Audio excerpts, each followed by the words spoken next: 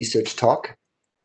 As you know, these talks provide us an opportunity to present work coming out of the World Bank's research department with the goal of sharing the findings with colleagues inside and outside of our department, as well as with people outside the World Bank. Now we have a platform for doing that easily. I'd like to welcome our online audience, both on WebEx as well as on YouTube.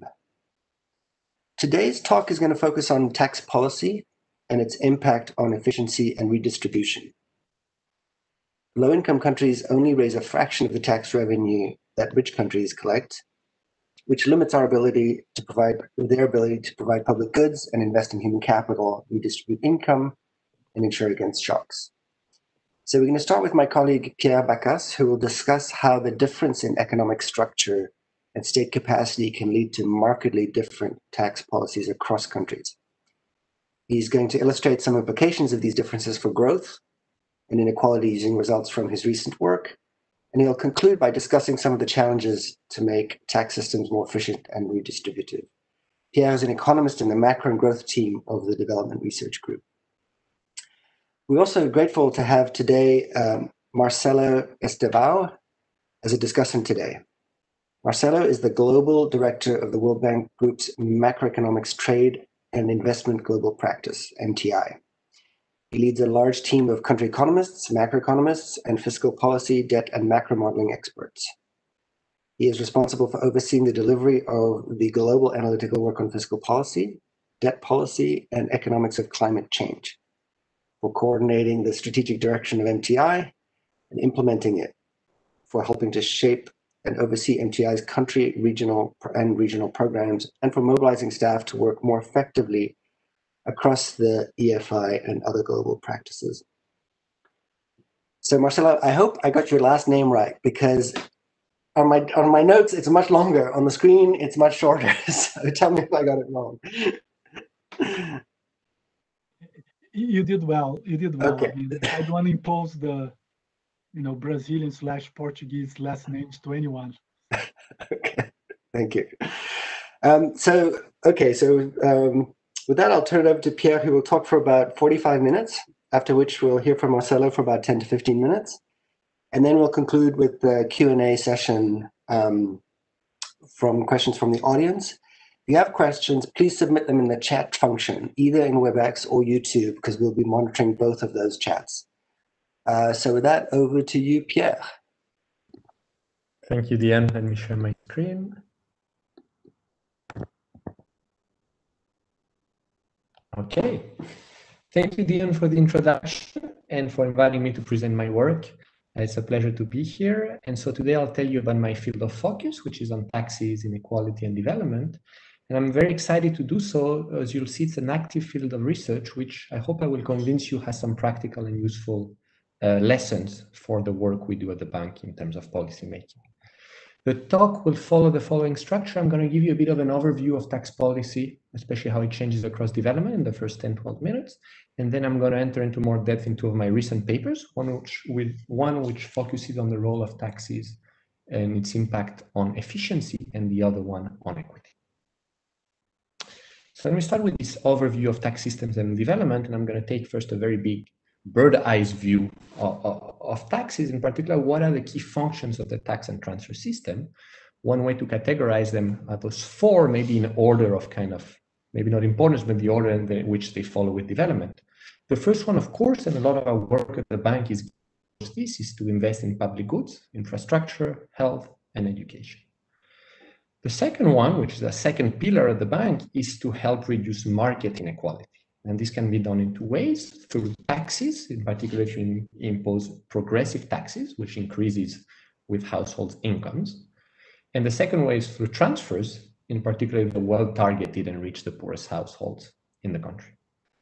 The third role is to provide insurance, in particular in the context where market insurance might unravel. And so that's the case, for example, for old age, for health, for unemployment.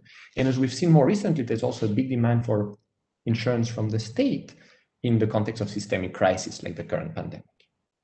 And a fourth goal that we're getting increasingly involved in the climate emergency is to correct for externalities such that reflect the true social cost of goods.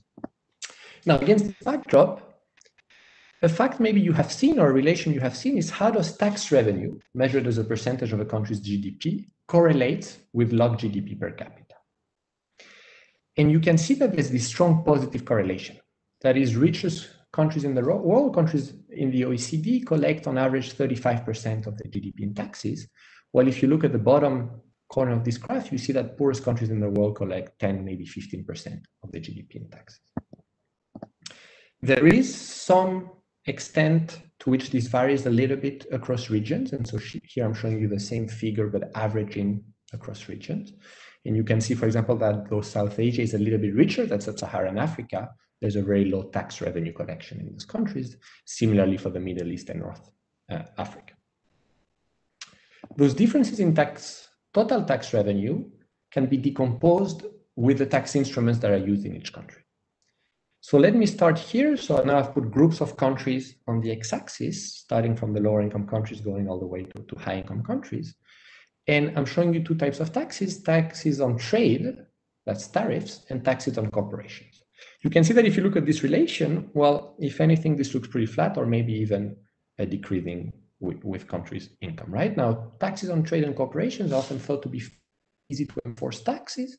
In the case of trade, for example, all you have to do is observe a few big ports, or in the case of corporations, is focus enforcement on some of the large corporations in your countries.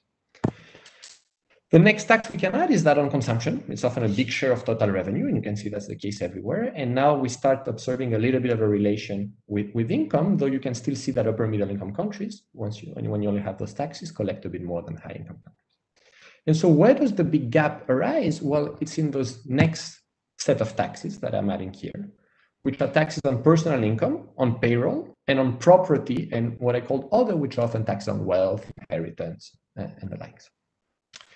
And so you can see that it's those taxes, those last three taxes, that really explain the big gap we see between poor and rich countries. And that is worrying for two reasons. First, it's because personal income are one of the key instruments to redistribute. So when we saw the second role of the state to redistribute in rich countries, this is done with the personal income tax and increasing marginal tax rate on personal income. And the third role of the state, that of social insurance, is usually achieved with revenue that coming from payroll taxes. And so you can see that the lack of existence of those taxes in poor countries probably limits what the state can do. Now, before I enter into the meat of the subject, there's a question I often get is, should governments try to actually increase their tax revenue? Is that a good objective to have? And I'm not going to provide a definitive answer because it probably depends on each country's circumstances. But I think in general, given where we are currently, the answer is on average, yes.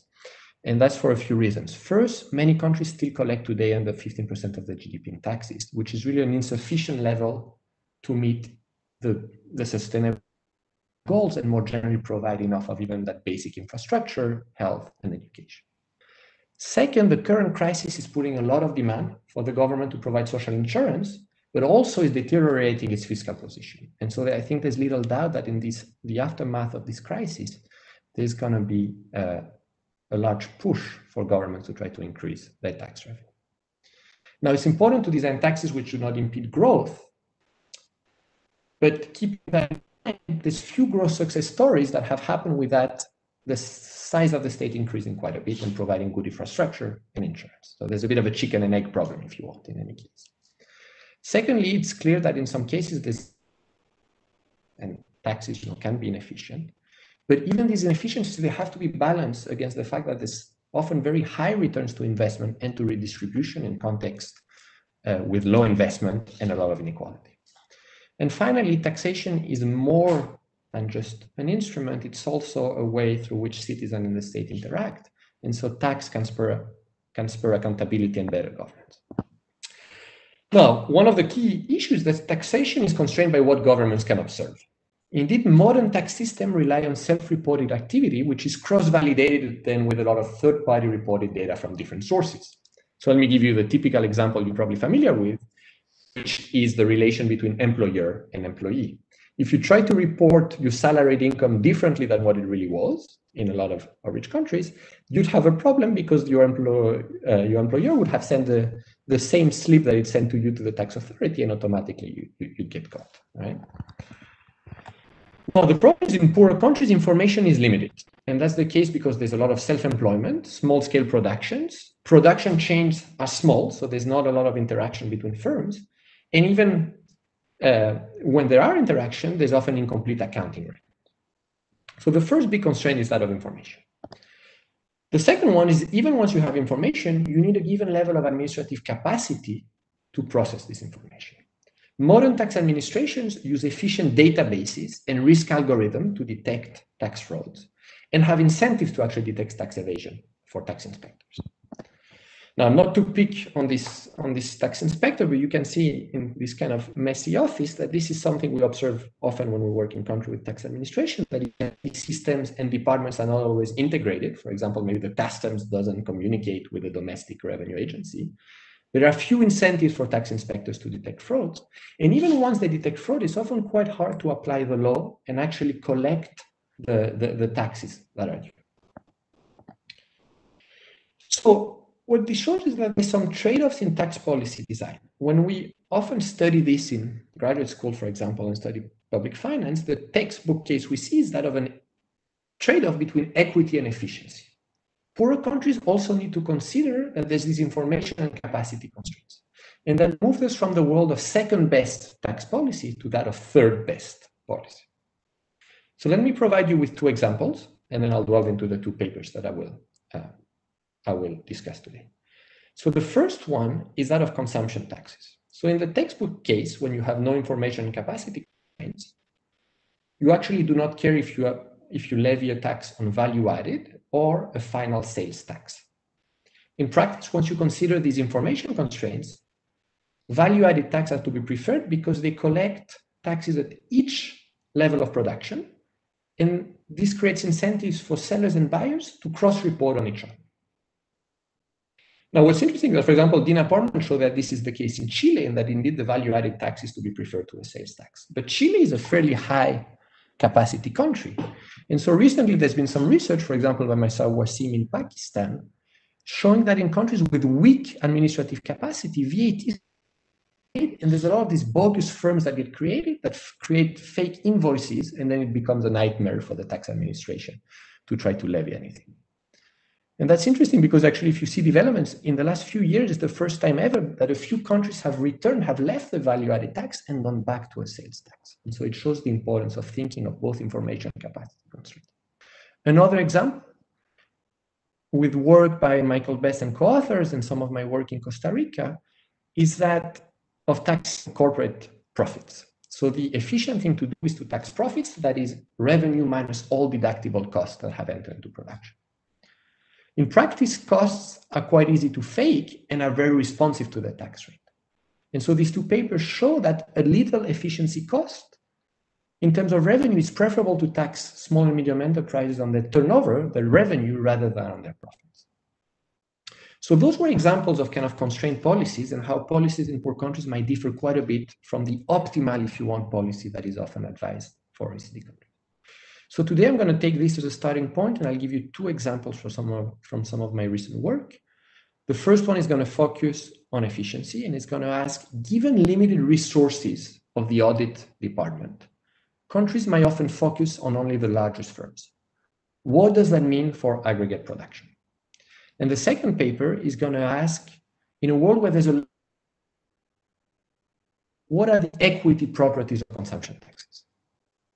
So let me delve into the first paper. So this paper is joint work with Roberto Fatal, who's my colleague in the research department, and Anders Jensen at Harvard Kennedy School. The context is the following. Administrative constraints lead to governments often only enforcing taxes on large firms.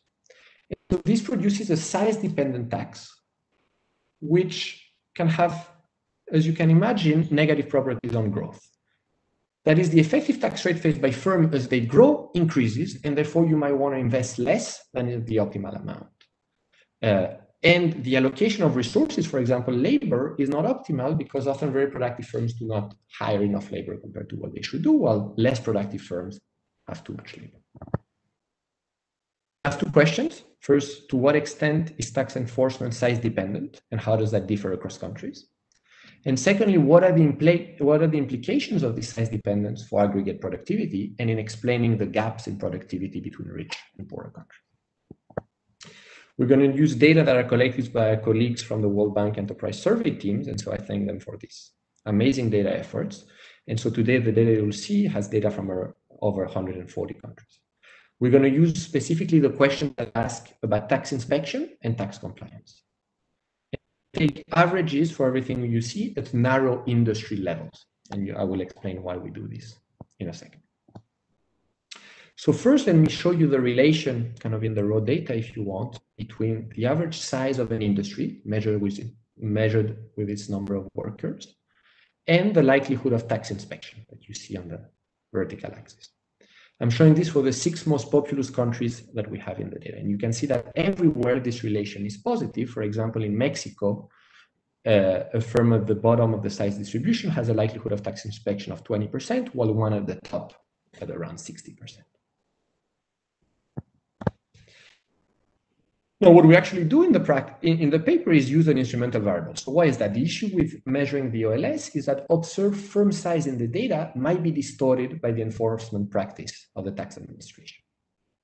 So the solution we'll use is to proxy for the optimal size of a firm in a context with few distortions. So what we're really saying is that take the US and assume it is indeed an economy without distortions, then the average size of an industry, of a firm in an industry in the US reflects its true optimal technology size. So what the idea is going to concretely do is use US industry size to predict the size of the same industry in the World Bank Enterprise Survey countries. These predicted values in the second stage are then going to be regressed on average inspection of that industry in each of the World Bank Enterprise Survey countries. We find that a firm in an industry with on average 25 workers compared to a firm in an industry with on average 50 workers faces a 6% higher probability of tax inspection over a mean of 61%. And that firm also, sorry, I put it the wrong way around. It's a firm it's the larger firms, right, that report 6% higher probability of tax inspection and also reports 5.5% more sales to the tax authority. And these results are robust to many specifications that we show in the paper. In particular, they hold even when you only compare very narrow industries with each other. So for example, take manufacturing of rubber and plastic products. And that relation holds when you compare rubber manufacturing to plastic manufacturing. It also holds if you only use the panel dimension of the data, which we don't have for all countries, but some countries have repeated surveys, and then we can look as when industry average firm size grows, what happens to tax inspection and tax compliance. Now, for our purposes, what we really care about is how does that result changes with development.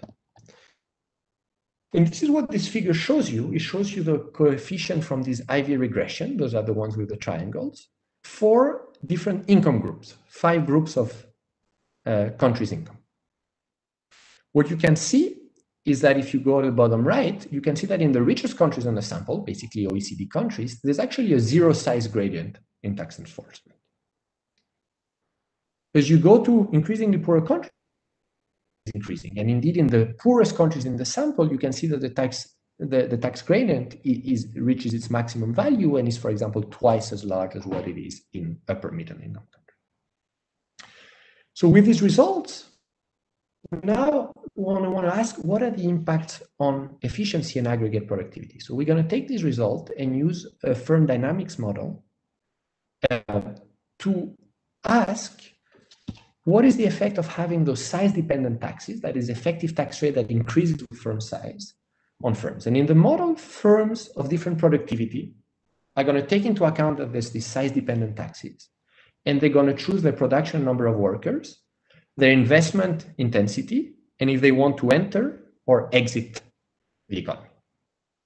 The question we ask is what happens to aggregate productivity, which we measure as TFP, if we remove the size-dependent tax? So what does it mean to remove a size-dependent tax? Well, I want you to think of the following counterfactuals, that now all firms are going to face the median enforcement intensity in the economy.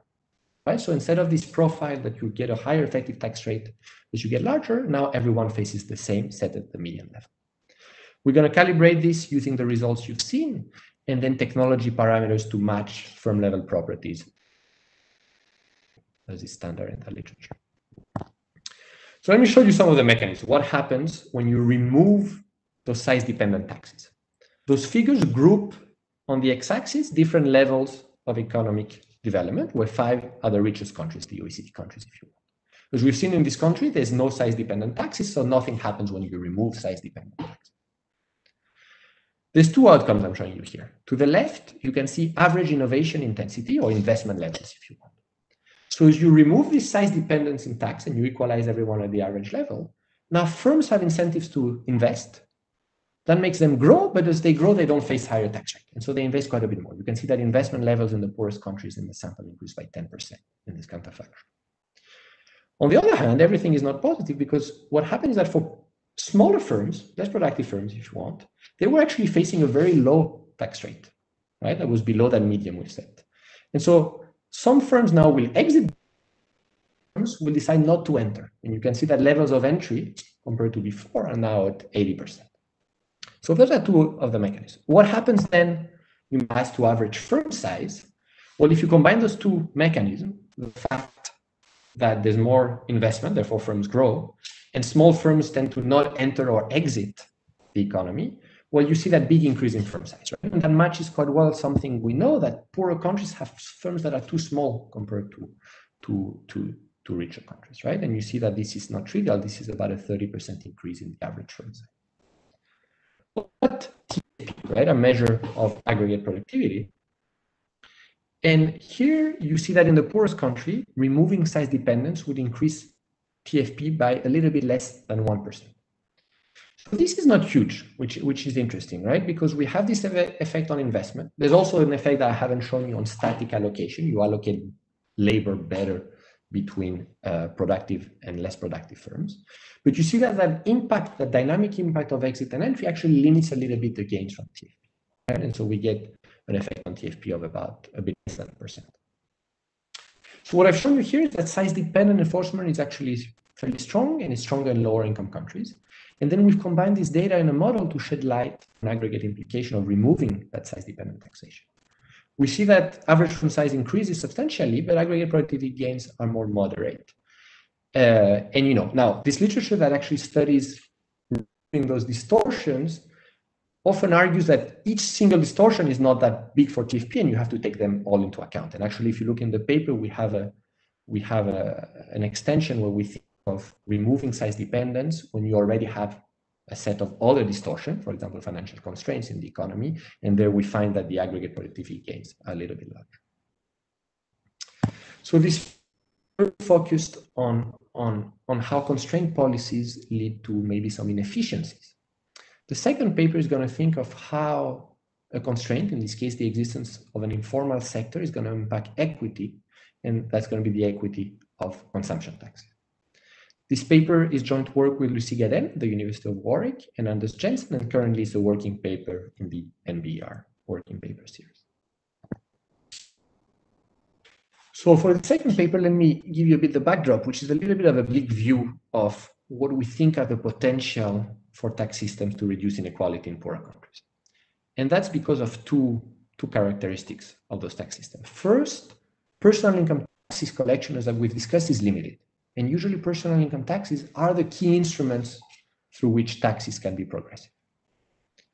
The second one is that consumption taxes, which we often think of as a regressive or neutral tax instrument, is a really important part of the tax mix. It's actually, for poor countries, 50% of all their revenue.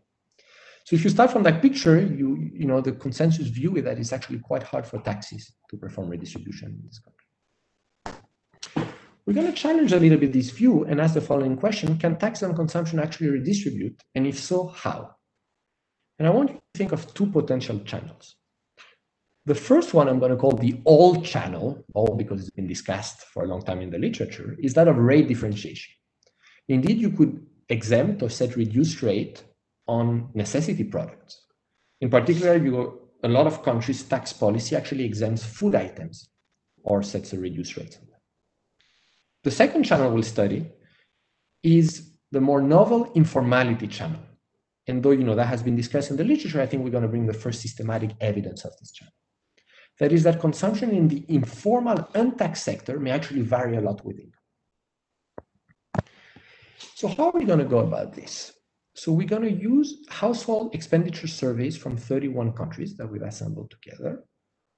That's micro data for each purchase done by these households, and that covers a bit under 500,000 households across these countries. The income levels go from some very poor sub-Saharan African countries such as Burundi to some of the upper middle income countries in Latin America such as Chile or Uruguay. Those data, I want you to think, are open diaries of consumption with coverage of all products that can be consumed.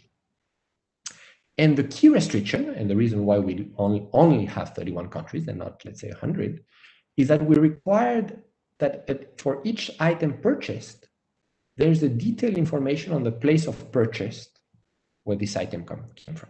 So think of place of purchase as, for example, the supermarkets versus street sellers.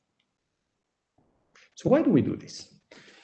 Well, as you can imagine, taxes paid on purchases are not observed in expenditure surveys, at least in none of the ones I have. So we're going to rely on this place of purchase variable to try to allocate purchases if they belong to the formal or to the informal sector. So you use this place of purchase variable as a proxy. What we're going to do is develop a taxonomy of places of purchases that is going to follow the work of David Lagacos. We're going to define two sectors, the traditional sector. So that's going to be goods that are home produced, that are going to be goods from non-brick and mortar stores. So think of open markets, street sellers, and the likes. Goods purchased from convenience stores or from individual providers. And that's going to be the definition of the traditional sector. And then we're going to define also the modern sector that's going to have specialized branded stores, for example, large stores, and then institutional services. And the assumption we'll make is that purchases in small-scale traditional sector do not pay consumption taxes. Now, that can happen either de jure by law or de facto. So de jure, it could, in some countries, actually, small sellers do not have to register for the value-added tax. That is quite a common policy. That policy is often motivated by administrative reasons, that they think that getting after those small firms is too costly for the administration. De facto means that those firms, even when they should be registering, stay under the radar of the tax administration and then do not pay taxes. In the paper, we bring quite a bit of evidence that this categorization we do actually makes sense using census data in a few countries. A note, and if I have time, I will come back to this later, the traditional sector could still pay taxes through the production chain, especially in the value-added tax system, and there are some adjustments we make in the paper based on data to try to account for this. With this measure now, right, that is, we assign the traditional sector to be informal, we can now measure the total share of consumption in an economy that is done informal. And that is the relation you see here, which is the total informal consumption share at the country level on a country's log GDP per capita. There's not too many surprises here. You can see that strong negative relation. Countries in Africa that are to the left of this graph, on average, consume 70 or 80% of total consumption informally, while some of the richest countries you can see here at the bottom, for example, Chile, Uruguay, or Costa Rica, that level falls more around 20%. Now, remember, what we're after in this paper is not that aggregate relation, but the one within countries. What happens across households get a bit richer. And so that's what I'm going to turn to next, and I'm going to take an example using Mexico. What you see here is a fitted graph, right? So imagine there's 20,000 households behind this graph, and I fitted you the best fit line. And we see the informal budget share as a function of households log expenditure per person. So the way to read this graph is at the bottom left, you have households in the bottom decile of the income distribution. And you see that they consume 55% of all the consumption from the informal sector or the traditional sector. As you go to a household of the median, where the gray vertical bar is, that falls to 40%. And then for household in the top decile, that falls to 20-25%. Okay, so you see those strong slopes. The second thing to be observed is that this relation is actually very linear, right? So we can summarize it quite well with just the slope of this line. In the paper, you can see those for the 31 countries we have in the sample if you're interested, but I'm going to summarize this with on this graph, right? So I'm just showing you the slopes for the 31 countries we have in the sample. Again, the x-axis is now the log GDP per capita of a country. So two things to take away from this figure. The first one is you can see that in all these countries, those slopes are negatives, right? The relation is downward sloping. And the substantial, right? The average slope is -10. So that means that as the household becomes 10% richer, it consumes 1 percentage point less from the informal sector. Maybe a second observation that is not that you observe a little bit of a U shape, that is in poorer countries, the slope is a little bit lower. It increases for middle income countries and maybe decreases again as countries get richer. What are the implications of these patterns for the progressivity of consumption tax? So remember, progressive tax is a tax for which the rate increases with households' total income or total expenditure. Now, consumption taxes are progressive if items consumed disproportionately by the poor are exempted. For example, the traditional sector is exempt or the food sector is exempt. So in this first set of exercises I'm going to show you some mechanical simulation where I'm going to assume that the government has to collect 10% of its GDP in taxes. And we're going to think of 3 scenarios. The first scenario is going to apply a uniform tax rate on all goods, but can only tax the modern sector, as is probably realistic. The second scenario is a bit of a counterfactual scenario that I'm going to call the naive policymaker, right? It's someone who wants to create progressive tax, so he's going to exempt food from the tax base, but think that it's possible to tax both modern and traditional goods, right? To actually tax the informal sector. And then the third scenario is going to be one where food is exempted and only the modern sector is going to be taxed. So maybe that's the closest to the actual policy that you might observe in a country. So let's look at the average progressivity of consumption taxes. And for this, we're going to look at the tax budget share under each of those scenarios. On the x-axis, you have the deciles of the expenditure distribution. I'm going to take the average across the 31 countries. Uniform rate and there was no informal sector, mechanically everyone would be paying 10% by assumption, right? So that black line, which you can just think of, is what sometimes people think about is the neutral progressivity of consumption tax. Now let's look at the scenario where we now take seriously the existence of the informal sector, right? And so you can only tax the modern sector. And so here you can see that now you get this fairly steep line that reflects the figures you saw before, where on average a household in the bottom decile now pays less than 6% of its budget in taxes, while a household in the top deciles pays around 15% of its budget in taxes. Okay. The second thing we can do is now go back to counterfactual, where we exempt food, but think that we can tax both the modern and traditional sector, right? And that gives you that green line. So that green line is, you can see it makes it somewhat progressive compared to the neutral scenario, a bit less so than just accounting for the informal sector. In and of itself, that green line is not that interesting. What is interesting is to compare it to what actually happens in real life, which is this orange line, right? So now food is exempt and the modern sector is taxed, right? So you cannot tax the informal sector. And so the key message I want you to get from this new orange line is to compare what one might think naively is happening when they exempt food, that is moving from the black line to the green line, which does increase quite a bit progressivity, to what actually happens in practice when one exempts food and the informal sector exists, which is actually to move from that red line to the orange line. And you can see that marginal gain in progressivity is actually very small, right, compared to what you might have thought you were doing on that green line. That's one of the key messages. Now, I'm going to go quickly over this, but you might wonder, right now I'm showing you this for the average country in the sample, how does progressivity changes with countries as a function of the income levels? So a graph that has on the x-axis the log GDP per capita of the country and show you the effective tax rate paid at the top 20%, the top 2 deciles, over that of the bottom 2 deciles. Okay, and then you can see that that's a strongly downward sloping relation. That means that those taxes, including the informal sector in your accounting, implied that taxes on consumption are quite a bit more progressive, and particularly so in the poorest countries.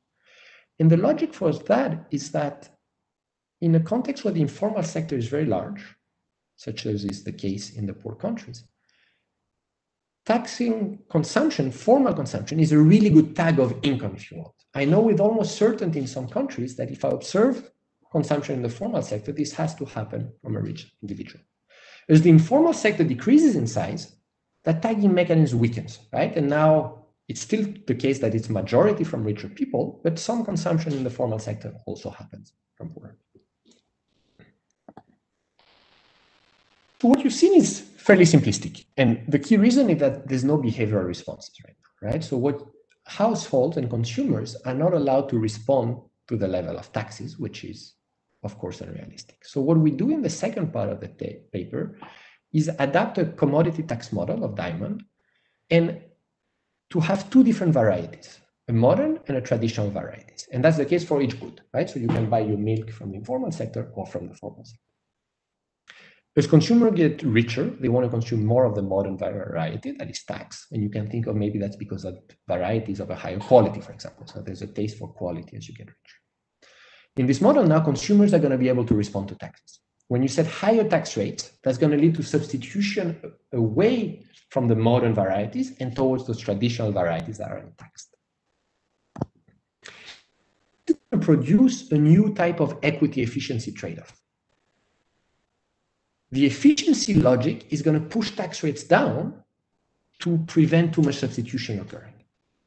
The equity reason, though, as we've seen, want to have high tax rate because actually taxing formal consumption is good for redistribution. And so the question armed with that model we're going to ask is how do optimal tax rates and inequality change with development? We'll use for calibration the data patterns you saw before, and then we need to have some elasticities, both product of good elasticities, but something that's harder to find, which is substitution elasticities between modern and traditional varieties. In practice, I'll be honest, we do not have a lot of estimates in the literature, and something that comes close is the elasticity between big brand stores and smaller brand stores. Right? And so we'll use this elasticity that is not exactly the one we need, but that is somewhat akin to it to calibrate our results. And there's two outcomes I want to show you. The first one is how much should you subsidize, and I'm going to say subsidize, there's still tax, but you know, how much lower should the rate on food be compared to the general tax rate? I'm going to come to that poor, naive policymaker, that unfortunate naive policymaker that hasn't realized that there's an informal sector. He lives in the world of figure A to the left. So if you don't account for the informal sector, you see that on average, you actually want to set a rate on food that is about half the rate on all other goods. And if anything, the preferential treatment of food items should be more pronounced in poorer countries. As you now go to the more realistic world where you take into account the formal sector, and so you move from figure A to figure B, you can see that this relation is actually overturned. And if anything, in some of the poorest countries we see in our data, the preferential treatment you want to give to food is actually very small and a fraction of what it was before. The second result is what happens to inequality reduction.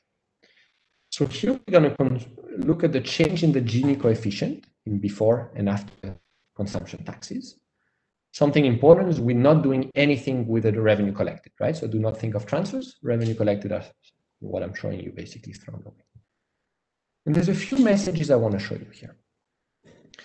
The first one is that red dot is the percentage change in Gini from applying a uniform rate to all goods, but when you can only tax, only the formal sector is taxed. And you see that even this very coarse policy produces a drop in Gini of 2.3%, right? So that's not nothing. If you take the standard view that often you see, and here I'm using data from some of our colleagues from the Commitment to Equity, and a lot of thank you to Gabriela Enchauste and her colleagues. The standard view you can see is that first black dot, right? That's the effect when you don't take into account the informal sector of consumption and excise taxes on inequality. And you can see that taking into account the informal sector leads to quite a bit higher redistribution. The second message to highlight is that you can see from the green dot, that's the policy, again, that naive policy, where you can differentiate food, apply a lower rate to food, but you tax both sectors, right? And so if the naive policymaker against might think he's getting a big drop in Gini of 3 percentage points. Again, that drop is actually a lot smaller because the true drop that you're getting is going from that red dot to that orange. Okay. Now the optimal policy you can see is that orange dot that leads you to a drop in Gini of around 3%. That's when you actually optimally differentiate food and non-food items, and only in the formal sector is taxed. Now, how big is 3% of a drop in Gini? So there's two ways to see this. One is that it's a lot better than what we thought, and it's actually doing better than what currently personal income tax and social securities do in lower and middle income countries. There's a more negative view, which is to say that we know that in rich countries, personal income tax and social security can get to drops in the Gini coefficient of 8, 9, or 10%, right? So that shows you, that there's some moderate redistribution that's occurring, but there's still a long way to go, and very efficient, very equitable tax systems are going to need the development of personal income tax. I have a few minutes, so I'll tell you about some of the extensions and limitations, and a lot of these are developed in the paper, some of which we're still working on. The first one is that the pass-through of taxes to the traditional sector may not be zero. In particular, when you apply a value added, it's possible that some of the goods have paid taxes earlier in the production chain. In the paper, we actually do an adjustment using data from Mexico Census, where all firms report the VAT they paid on both inputs and outputs, so that you can see in the paper. We also have an ongoing micro-study that uses a quasi-experiment to measure the pass-through of VAT onto the prices in informal retailers. And so for this, we use the fact that in Mexico, municipalities at the border saw a big change in the value-added tax. We merged the data on prices with data from the census. And in the census, we can see the status in terms of paying the VAT. The second limitation is that we assume that incidence is entirely borne by consumers. In practice, it might fall partially on workers and on profits of those formal firms. And so a complete analysis will need to know who are the workers and who are the owners of those formal firms versus informal firms.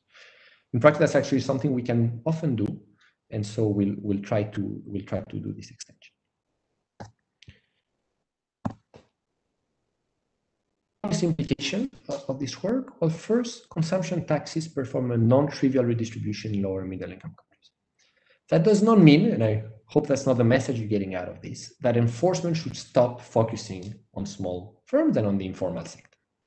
There's a lot of reasons, in particular production efficiency and fairness concerns, competition, that you should still be trying to level the playing field and formalize. But there's a strong equity case to exempt small firms de jure by law from taxes. And that case might become more and more important as technology is allowing us now to bring smaller and smaller firms into the tax net. And we might really want to think of what is the equity consequences of newer technologies and expanding the tax net. The last policy recommendation is that should food and more general necessities be exempted from taxes? Well, we show that's actually very hard to justify on equity grounds in poor countries once you take into account the informal sector. There's a stronger case for exempting food in middle income countries, but then what I hope is that actually what should really happen in those countries is that the personal income tax should be developed and perform more redistribution. So in the 5 minutes I have left, I'm going to use those to hopefully, to tell you about more tax research and a little bit on how to try to impact policy. The two papers I showed you have the same structure, that they use open source data from a lot of countries and then describe some patterns, which then they read through a model to try to measure their impact on efficiency and non-equity. There's a fast developing complementary approach that is very exciting, that use that idea of the economist as a plumber and often uses RCTs. And the idea is to try to improve taxation by tweaking policies and incentives. The method is also very exciting because often they work with digitized administrative data and directly work with the tax administration. So I'm going to take a few selected examples, but I'm happy for anyone interested to talk more. For example, Aritomi shows that tax lotteries in Brazil really help with the final stage reporting. That is, final sellers increased by quite a bit the reported sales to authorities when consumers are incentivized to ask for receipts through those tax lotteries. However, on net, she finds that because you have to redistribute some of that money through the lotteries, there's a large cost, and the cost-benefit analysis is not very clear on how efficient those policies are. There's also some exciting work by my colleague in the research group, Oyebola Okunogme and Victor Pulika, that show that electronic filing, a policy that has become now ubiquitous across countries, has no impact actually on average reported taxes, which was interesting, but has very heterogeneous impact as a function of the evasion risk levels of firms. Indeed, high risk evasion firms increase their reported taxes, and presumably because now they pay less bribes, which was shielding them from audits. On the opposite, low evasion risk firms actually decrease their tax payments, and that's probably for the same reason, because before they were overpaying potentially to avoid getting into a confrontation with the tax inspector. And a fourth paper, which links to that idea of taxation as being more than just collecting revenue, is the work by Jonathan Weigel that shows in the Democratic Republic of the Congo that broadening the property tax base has some really nice externalities in that it encourages citizens to participate and monitor local governments and then enter into decisions of what public goods to provide.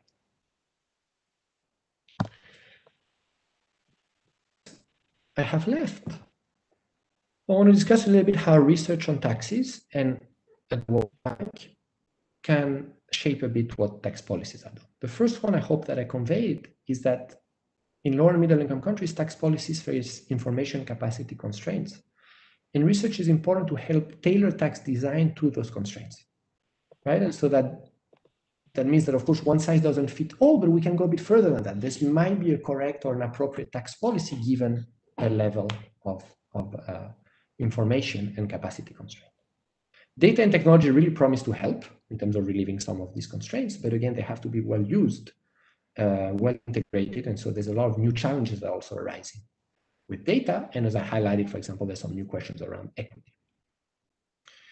So let me conclude by saying a little bit where we are and how I see the next few years. We're all obviously in a very big crisis where I still think that administrative data and data on tax can play a big role. And for example, in some work we've done is using administrative data on firms that are kind of live data. For example, the VAT is reported every month by firms to try to track in real time the economic situation to the extent that the reports are correct.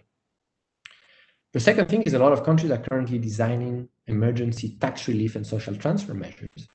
And we both have a role in play to advise, but then later on to also evaluate what was the impact of this policy. Without a doubt, I think the aftermath is going to put a lot of pressure on public finances, and it's going to require a lot of countries to raise revenue once we move from the problematic of debt towards that of kind of paying the debt. And it's going to be hard, a lot of hard work, and there's going to be a lot of demand to achieve this equitably. And so I highlighted three, I think, areas where currently there's actually not a lot of research, in particular because it's hard to get the right data. And we have a lot of work done to be done to set the right standards and provide evidence. And that's on the international tax architecture, how to adapt to those multinational corporations, particularly the digital ones, where the current architecture is really inappropriate to tax them. There's going to be the issues of taxes on income and wealth, especially in a globalized economy with mobile taxpayers. And to meet one of the pressing challenges of our times, there's going to be issues of environmental taxation. And so those are really interesting challenges because all of them have some degree of coordination that is going to be required across countries and where we're going to require a lot more evidence. And I hope to be able to contribute and to bring data to these questions. So thank you very much for listening to me. I'm looking forward to Marcelo's comments, and I will make the slides available also for anyone interested. Thank you. Thanks, Pierre. I just want to encourage people, we have a couple of questions that have come into the WebEx chat. I want to encourage people to add more questions on either the WebEx or the YouTube chat. But with that, over to you, Marcelo. Thanks so much, Dion. And it's a great pleasure to be here. And I would like to thank Pierre for a very interesting presentation. Before I delve a bit into the presentation, let me emphasize the importance of strengthening domestic revenue mobilization and improving capacity to collect taxes and other revenues in a, I would say, in a transparent, accountable, and equitable manner. I mean, this is very central to the work program we have at the World Bank, to reduce poverty and reduce inequality. I mean, domestic revenues from tax and non-tax sources are the most reliable and sustainable way for a country to pursue its objective of development and share prosperity. That's particularly true, and Pierre mentioned that, when we see the problems that excessive indebtedness has caused to developing countries. A lot of my time and the time of my team is on that topics, and that includes the G20, debt service suspension initiative, the new IDA policy, sustainable development financing policy. So there's a lot of work dealing with the amount of debt accumulated. And, indeed, I mean, DRM, domestic revenue mobilization, is even more relevant now that the COVID-19 pandemic has increased the gap between domestic revenues and financing needs. In most countries, economic growth is declining and tax bases are shrinking, while spending pressure is increasing. So the pandemic has elevated the need for domestic revenue as a reliable source to strengthen resilience and response of countries in the light of the crisis. So I really welcome all these research efforts and these events. In particular, I mean, we are putting a lot of resources and time and effort in thinking about how to improve domestic revenue mobilization in a moment where countries are getting out of a crisis. So basically how to broaden the tax base without raising the tax burden on individuals that already paying enough taxes. So let me start actually by offering a few thoughts on how I view the tax and development research field. As Pierre also highlighted, effective taxation is constrained by what governments can observe or the information they have, as well as the administrative capacity to implement policies. These are indeed essential elements for strengthening revenue mobilization, and most of the World Bank operations and assistance in developing countries do focus on improving revenue authorities' administrative capacity and their ability to access and make use of third-party information. What I would like to add to this equation is the need to build citizen trust, not only to increase revenue collection, but also to improve the quality and transparency of spending. Trust between citizens and their governments can be strengthened by, for example, demonstrating that their hard-earned resources are being used wisely, or by simplifying tax systems, or making the administration less arbitrary. While these elements can be regarded as extensions of administrative capacity, for example, a capable government builds trust and keeps its tax system simple. I like to think of them as complements, and that we should explicitly analyze and consider in our assistance. So I'll come back to this point at the end of my discussion. And there's some resource being put also on this question of trust, how to build trust. The idea that paying tax is the most patriotic thing you can do, or one of the most. So that's, I think, is also an important active agenda. So if I turn on to Pierre's presentation per se, my take from it is the role of third best policies and the importance of microdata for studying questions of optimal taxation in specific situations. Third best assumes that developing country tax authorities face severe information barriers and serious informational constraints. Pierre showed us the unintended consequence of following quote-unquote best practice.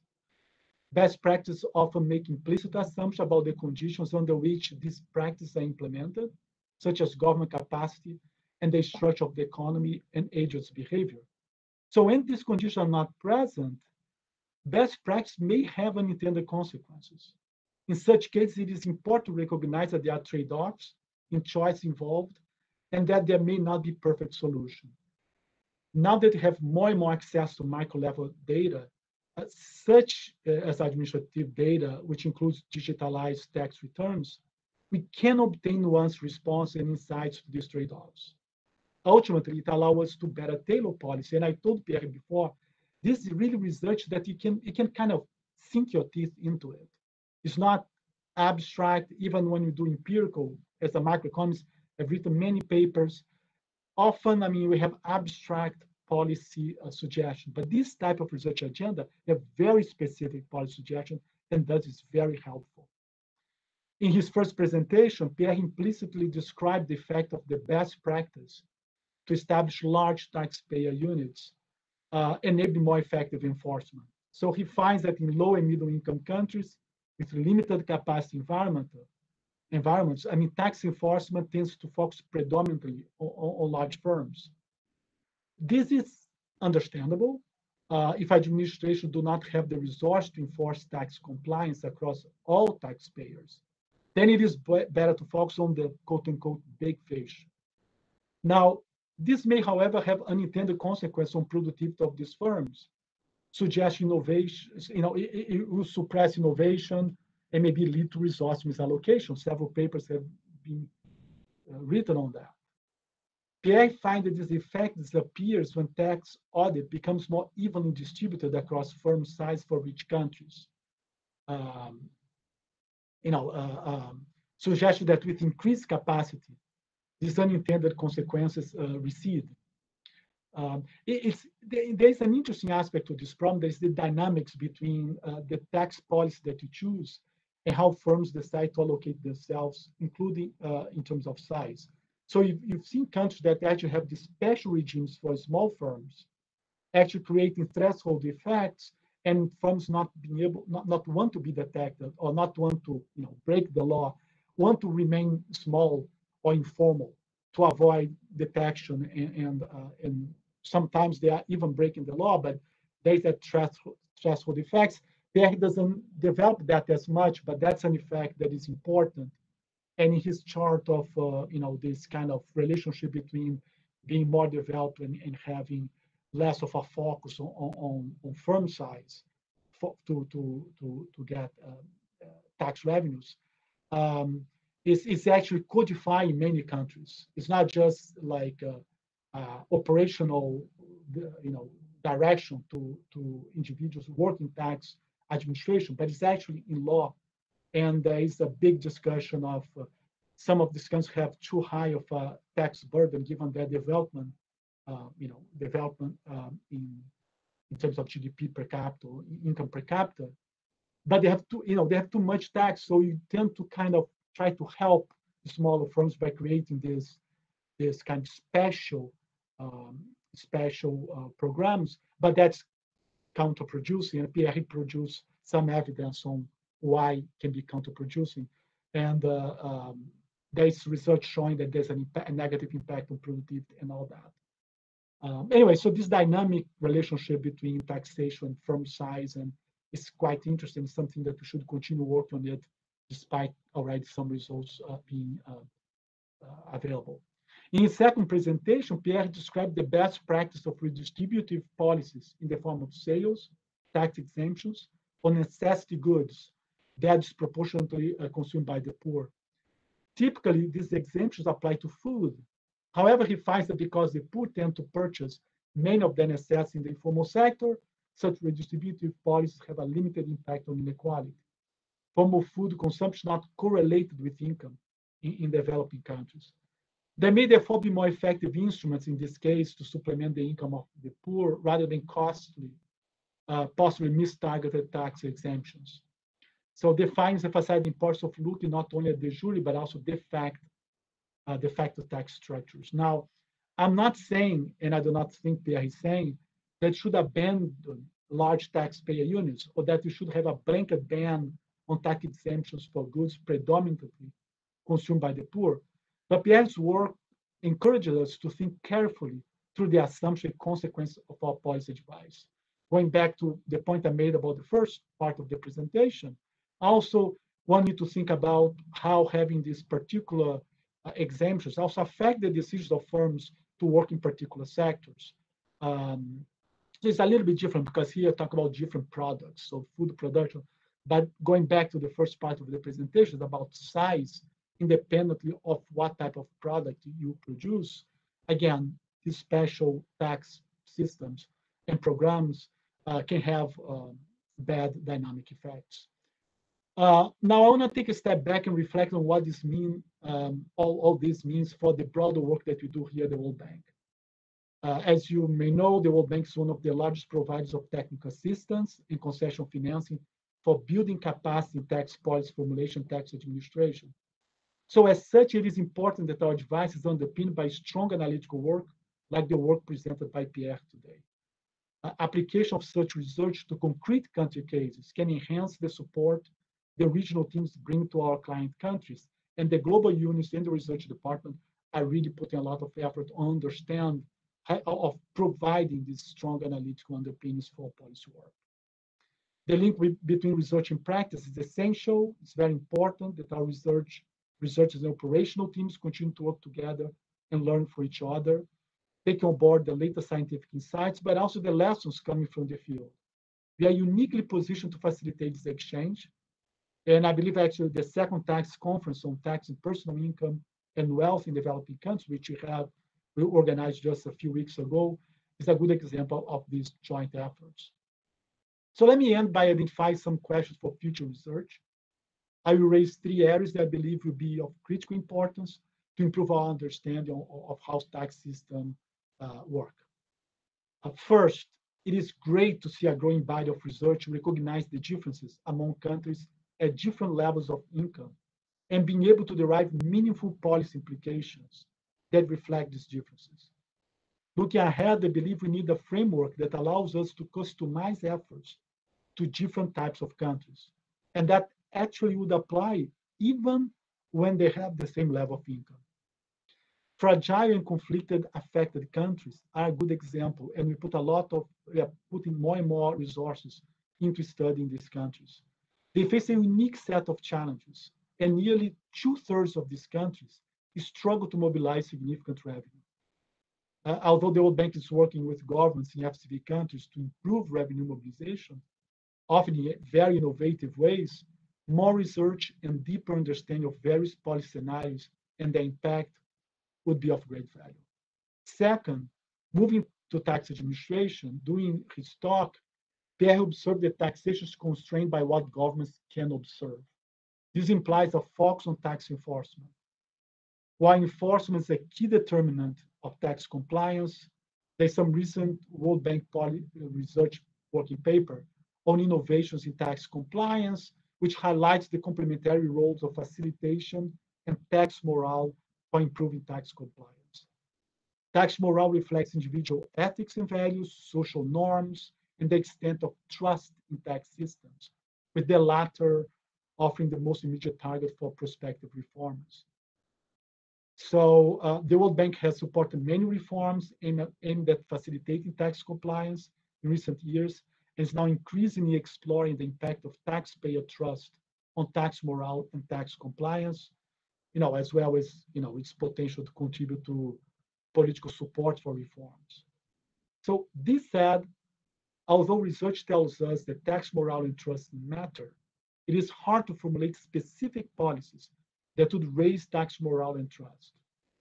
In addition, further research is needed to illustrate how tax morale and trust impact tax compliance, and how trust-related interventions can and should be sequenced with other reform areas, notably enforcement and facilitation. For example, when resource and reform opportunities are limited, should a tax authority focus all its efforts on improving audit strategies? Or should it focus more on, say, its redress and appeal system to ensure taxpayers feel treated fairly and equitably? So these are the type of answers, again, you can sink your teeth on if you get the answers, and that's very helpful. Finally, if you turn to tax policy, further research into the optimal mix of tax policies in different contexts remains much needed. The results from Pierre's second paper are very important in this respect and illustrate how innovative research can yield new and important policy recommendations. So I would encourage practitioners to take note of the findings of how consumption tax rates, informality, and equity considerations interact. I hope to see more research in this direction as more microdata become available.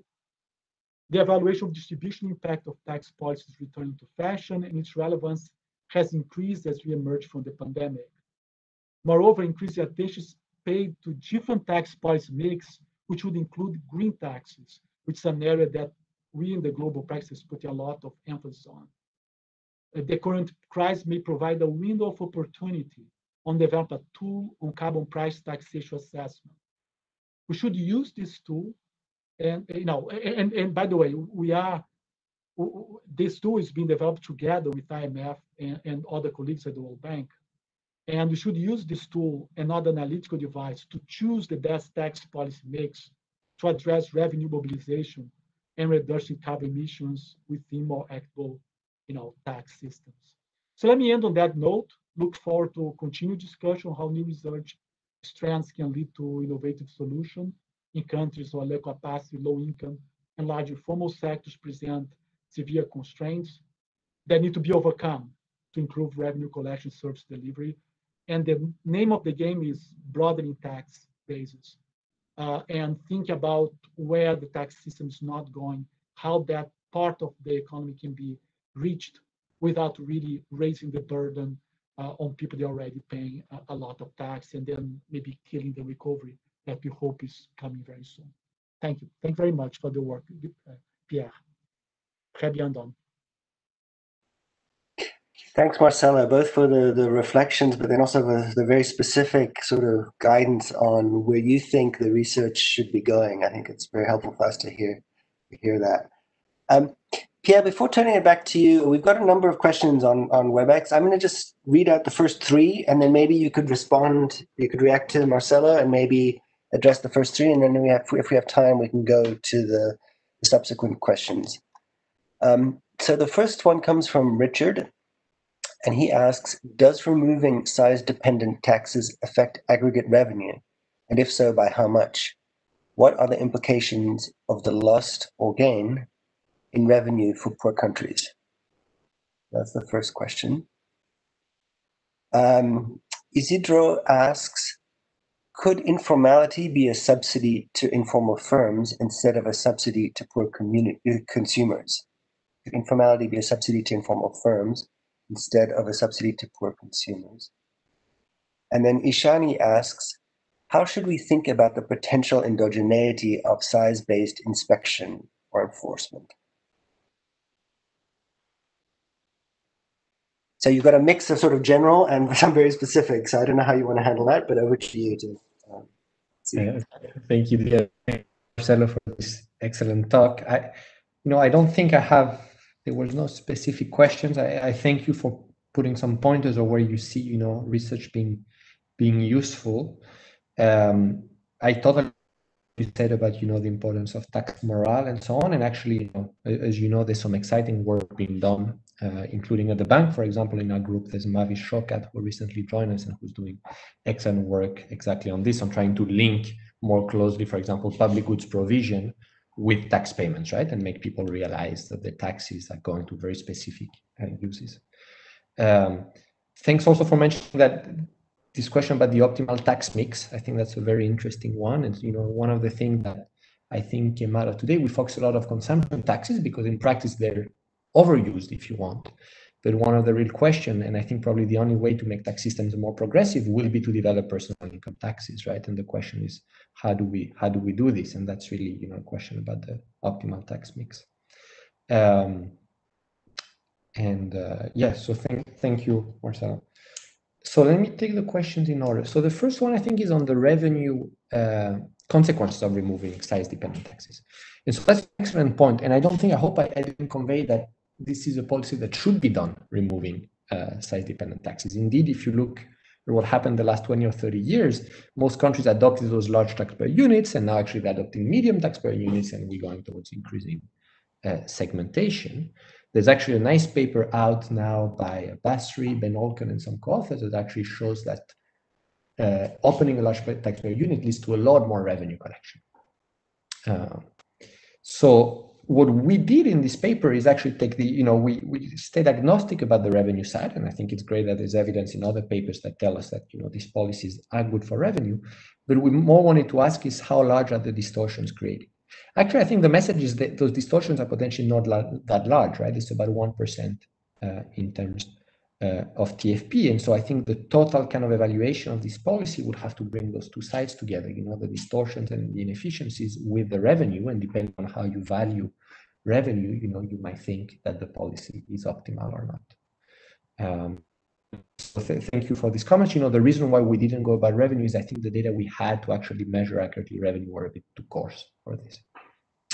The second question was on informality, is that right? And this is rather a subsidy to informal sector. Okay, so that's a very good point. And I think, that's something I mentioned at the end, which again, I don't think a message, or we don't have enough to say that the informal sector should be, that formalization should stop, right? And one of the good reasons to keep on formalizing is exactly that question, which is that there's unfair competition between formal and informal firms. And so that's, taking it from the production side. What's quite new, I think, in our paper, and no one had, I think, looked at informality from that angle, is taking more the consumption view, right? And so, the two can coexist. And I think there's an interesting question of how do they all come together. And that's not what we did here. Here we only focus on the consumption side and show that there's this very strong correlation between one's income level and the share consumed in the informal sector. And I think, that more raises some alarm bells that equity has to be part of our thinking about formalization, about thresholds, about how technology is changing all that, right? And so, point well taken. I think that's an important reason why we formalize in practice. And I think what we're doing here is bringing a novel view. The third paper is more specific. It's about endogeneity of firm size with respect to the level of taxes. That's a very good point. What we try to do in this paper is do this instrumental strategy, these IV strategies, assuming that in the US, it's not a first order concern, if you want, that taxes are maybe more flat with respect to firm size and that firms don't change their size, thinking of tax enforcement. In practice, that's an assumption that could be false. And that some of the limitation, luckily my one answer to Ishan is that this paper is already published, so we're not going to go back on it. But that's a point well taken, and that we discussed with the referee, the paper has some robustness to changing that instrument and so on, but not fully solved.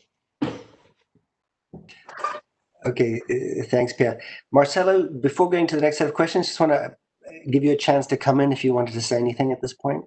It's fine if you want to just keep going. I think actually one of the questions touched the point that I made about dynamic effects of taxation, firm size, and the decision to become informal and formal. Your paper doesn't quite, certainly the second one, doesn't quite address that because you are looking at the consumption side, like you said. But there is a whole discussion in this informality literature that basically tries to understand this informality a result of kind of too demanding institutions given the level of development of a country. And you do see some evidence in countries that have very high tax to GDP ratios, say Brazil, that firms kind of become informal as a way to kind of lower labor costs because they wouldn't even exist if that. And then if you put on top of it a tax system that basically says you don't need to pay tax if you're very little, and there is a program like that in Brazil, that's you pay tax, but you pay less tax, it's simpler and all that. What is happening is that you have more firms migrating to that particular program without addressing the core problem, which is labor costs are too high, given productivity, of course. So, think about these dynamic effects. I think you mentioned some of that in your first presentation about size and this has an impact on TFP, which is very significant. And several research attributes this kind of bad incentive to become formal in Brazil because of the tax system. And the solution was, let me make it very simple for some, and then everybody migrate to that. And some people, they don't have 50 employees, they have 49. So they fall into that order. So threshold effects are very important there. So anyway, so that's something also that would be interesting to think about, the behavior effect that you mentioned, I think, in your presentation. Thanks. Okay, with that, I'll go to the question from Roman, who I think he's referring to the second paper you were describing. Are the preferences non-homothetic, or, as in Faber and Falley, the expenditure shares are fixed in each quintile of the expenditure distribution within a country? Then Maria asks, is there convincing evidence on how to improve information and capacity constraints so that these are not taken as given? Going back to the very first premise that you started off with. And then a question from Oyebola, where she says, curious about the no pass-through result of the VAT increase in Mexico. Don't the informal firms buy from the formal sector? for example, processed goods. What do you think explains the results?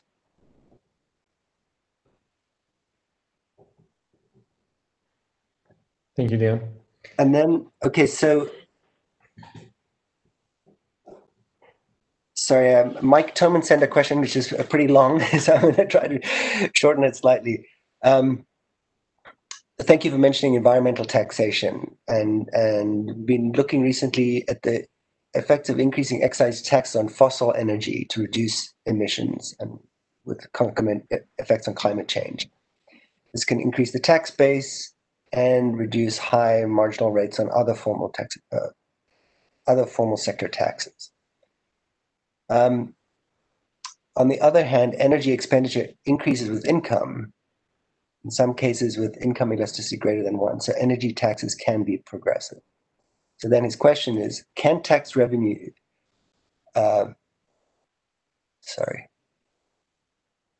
tax revenues that can be used to further increase progressivity through income transfers and or to reduce other taxes? Sorry, maybe I'll ask Mike if he wants to rephrase his question, because I think something got a little bit lost in the last sentence there. And I can also take that offline if you want. Okay, sure. Sorry about that. Okay, so we have the first three. Let me answer that. So first, to Marcelo's point, that's an excellent one about dynamic incentives of informality. There's a nice paper, actually, since Marcelo, you're Brazilian, by Gabriel Ulicea at UCL, which maybe that really tries to quantify a bit those two views of informality, right? Those two high costs, and you're forcing firms to formalize when they shouldn't, and the fact that we still have firms that are informal when really they're fairly productive firms and they're really gaming the system. And so that hopefully, that does provide some answers into a dynamic model to some of those questions. So that was 2.1. On Roman, that's a fairly technical question. We allow for non-homothetic preferences, but I would be happy to have a discussion with you on if we should follow Faber and Fayet instead. And what's your recommendation? I'll be happy to tell you more how we actually calibrated the model.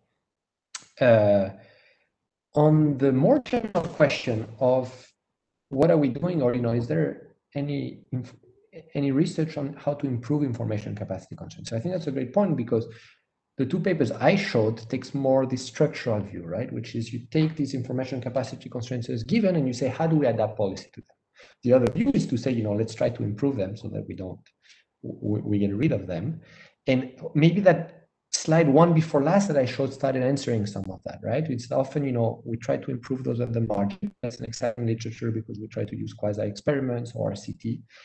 And there's a lot going on in the field. It's quite new. I think the reason that this research is fairly new is that before, administrative tax data was often hard to get and sometimes not digitized, right?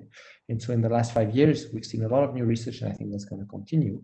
And that hopefully will have precise answers to the type of technologies or interventions that can help with getting more information. I can tell you, for example, myself with Anne Brockmeyer, also from the World Bank, we've been working in Senegal on how to design risk scoring algorithm for risk for firms, and then how to use this information, because you can have a good system, but then if it's not being used, there's not much point. How to use this to select optimally taxpayers and to incentivize tax inspectors to do so.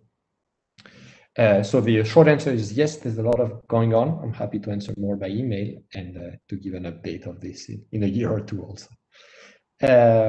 On Oyebola's question, so we have indeed this study in Mexico that finds very limited pass-through of an increase in taxes onto the informal sector. To be honest, we're currently investigating this, and work is going slower with the pandemic, where we have to send 2 files to the statistical office. It seems to be that markets, the formal and informal sector, seem to be fairly segmented in this case, and so that could be one way to think of this. There's actually some papers that you will know, Oyebola by Lucy Gaten and others, showing that even within production chains, informal firms tend to interact more with each other, while formal firms interact among formal firms. And it could be the same way that consumers are very segmented in their consumption. But we don't have a full result on this. And maybe something relevant is that we find very limited pass-through on the informal sector, but we do not find full pass-through onto the formal sector. We only find about 50% pass-through onto the formal sector. So that means that a lot of things are happening away from prices that we should try to understand. I think that's the questions, right? Yeah. May I add one thing, a quick thing? Your papers don't say anything about the first best. The first best is still like tax everybody, flat tax, but then you have perfect information, perfect administration. You go back through the income side and just redistribute, say, all the tax paid by the poor, you just redistribute to them and all that.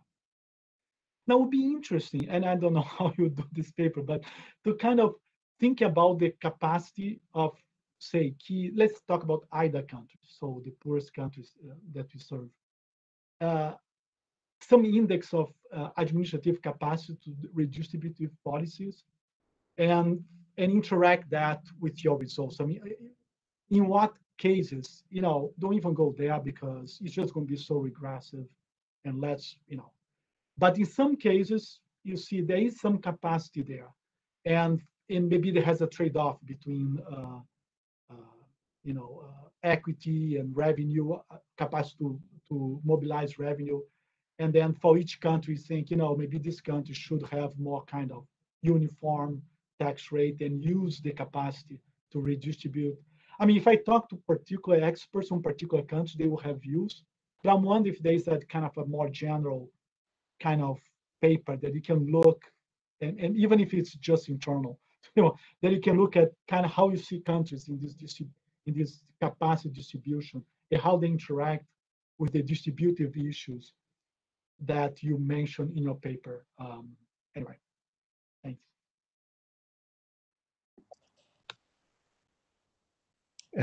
Thanks, Marcelo. Maybe a quick answer to this. To my knowledge, there's not such an index currently. Then I think is one about statistical capacity, right? The capacity of the statistical agency. That would be an interesting one to read. That's something that we probably could do at the bank, because in a lot of cases we are the ones interacting with them. And the diamond tools, maybe if you aggregated all those information, so just for everyone, the diamond tool is something developed by the bank that tries to assess among a set of metrics the practices of tax administration. And the IMF has also a similar tool called TADAT. So there is information that could be used for that. I think what there isn't necessarily is a mapping from that towards which policies can be implemented, which is what you suggest. There is a project, again, jointly led by the IMF and the World Bank, to try to do a bit those tax guides. Now, they're not as precise, maybe, as what you suggest, but they do try to link, to think of this idea of appropriate tax policies given the constraints. In the more research side, I think what happens is we often try to find a proxy or sufficient statistic, if you want, for a given level. There's something interesting. I work a lot with my co-author, Anders Jensen, has a really nice paper showing how he tries to explain why the personal income tax is so weak in a lot of poorer countries, and he directly relates it with the share of self-employed in the economy, right? And you can see that as this develops, you see the thresholds moving and policies developing and so on. So in that sense, you can think of, for some specific policies, you might have some of those sufficient statistics, for example, the share of self-employed.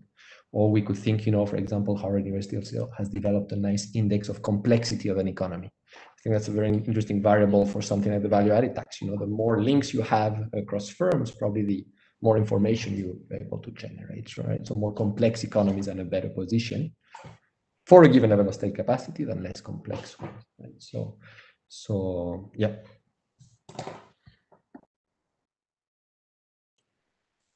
Well, thank you, everyone. I think we don't have any. We've exhausted all the questions in the WebEx and the YouTube, and just to let you know, we had a sizable following on both platforms. So just attesting to the interest that everybody had in this topic. I want to thank you, Pierre, for the presentation, and Marcelo for making time to come and discuss and provide some really thoughtful reactions and good specific ideas for moving forward. So with that, just thank you, everybody. And unless Pierre or Marcelo, you want to say again one last word, I think we'll call this to an end. So thank you very much. Bye, everybody. Thank you very much. Great job, Pierre. Yeah. Thank you, Marcelo. Thanks, everyone.